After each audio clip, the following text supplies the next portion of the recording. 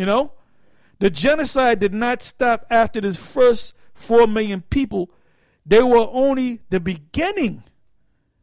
I'm not going to read anymore. You know, I'm just going to save this. You know, I'll read it again.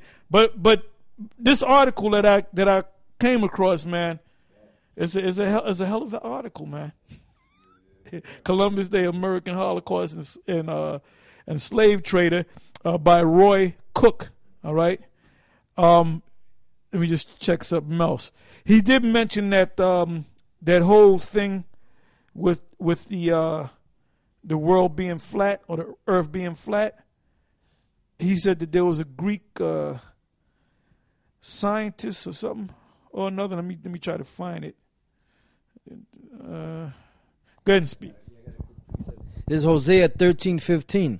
Though he be fruitful among his brethren, an east wind shall come. That's some Spaniards.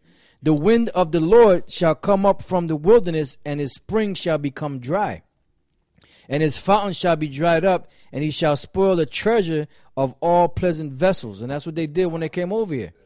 They spoiled the treasures of all pleasant vessels. Samaria shall become desolate, for she hath rebelled against her power. They shall fall by the sword.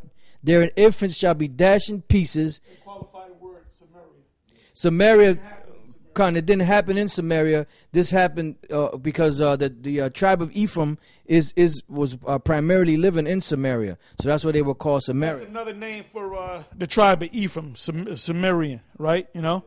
It says, I'm going to read this, I'm going to give this back to you, all right? It says, contrary to popular legend, Columbus did not prove that the world was round.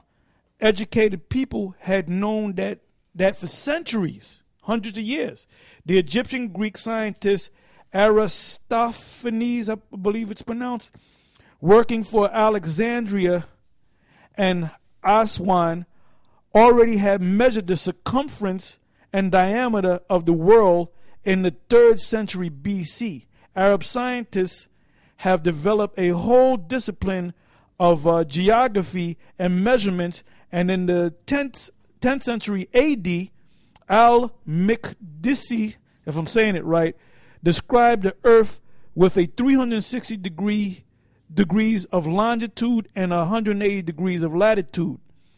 The monastery of St. Catherine and the Sinai still has an icon that was painted 500 years before Columbus, which shows the Lord, all right, Jesus, ruling over a spherical earth.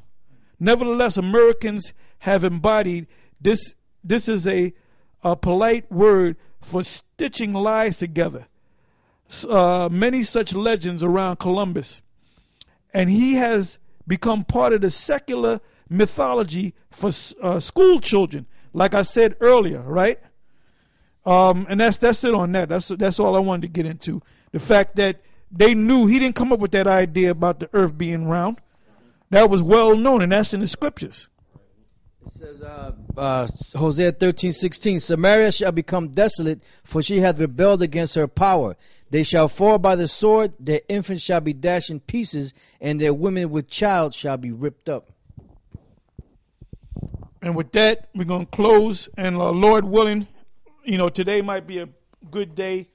I'm going to bring down an extra camera besides the camera that we have, and I'm going to try to do some street interviews and ask certain Edomites about what they feel about Columbus Day, and we'll add it to either this show or the next show, So with that, we're going to say shalom.